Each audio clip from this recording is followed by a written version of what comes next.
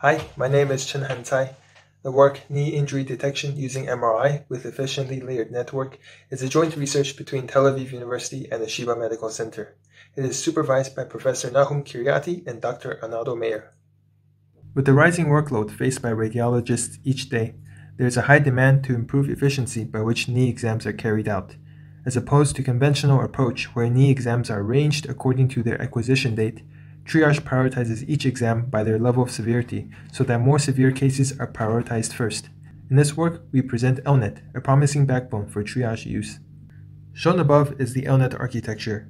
The input is a 3D image of dimension sliced by height by width, S by H by W.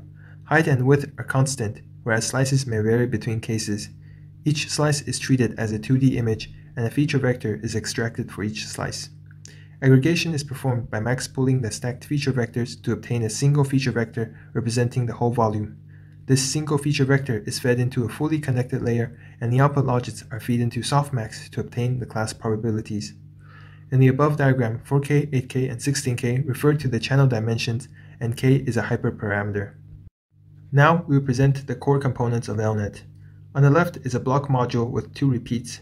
Each repeat is a sequence of 2D convolution, normalization, then a ReLU.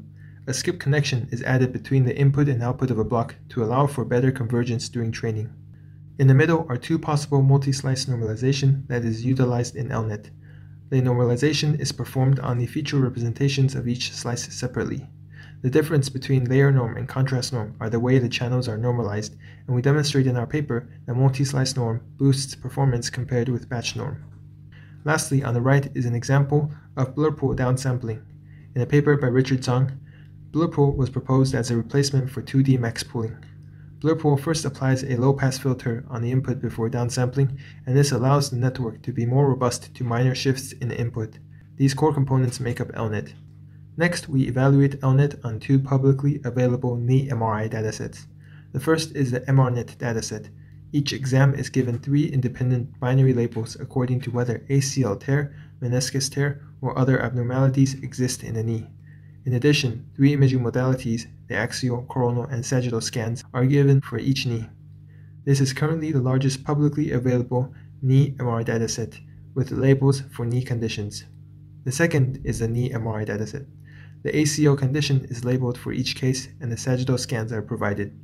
Prior to our work, the state-of-the-art for both datasets is the MRNet architecture proposed by Bain et al., and in our experiments we compare ELNet with MRNet.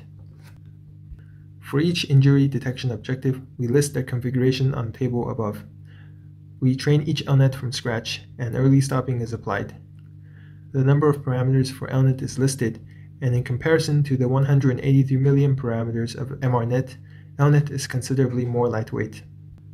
Although not deeply investigated in our work, we notice the correspondence between the selected image modality and the choice for multi-slice normalization. Here we compare ELNet performance with MRNet on the MRNet dataset. In the original work by Bain et al., the ROC-AUC was considered. In our work, we include the additional Matthews correlation coefficient. Notice the higher MCC and slightly improved ROC-AUC with ELNet. Here we evaluate ELNet performance on the knee MRI dataset using a 5-fold cross-validation. As seen above, model performance was consistent across all 5 folds.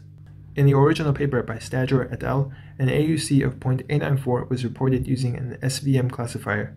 In the paper by Bain et al., an AUC of 0.911 was achieved. In our work, we obtained an average of 0.913, with 3 of the 5 folds exceeding 0.92, the best being 0.924.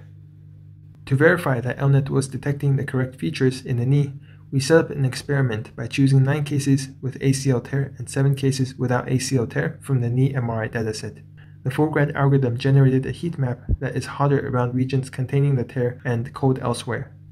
An MSK radiologist with 17 years of experience was asked to identify the most informative slice in the series of MRI. Of the 9 positive cases, ELNet selected the correct informative slice in 8 of the cases. Of the 7 negative cases, ELNet matched the radiologist's determination in each case.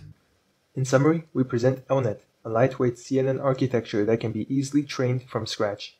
We demonstrate ELNet's adequate performance in a series of knee injury diagnosis.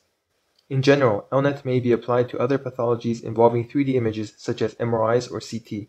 So if any of your works involve such images, feel free to give ELNet a try.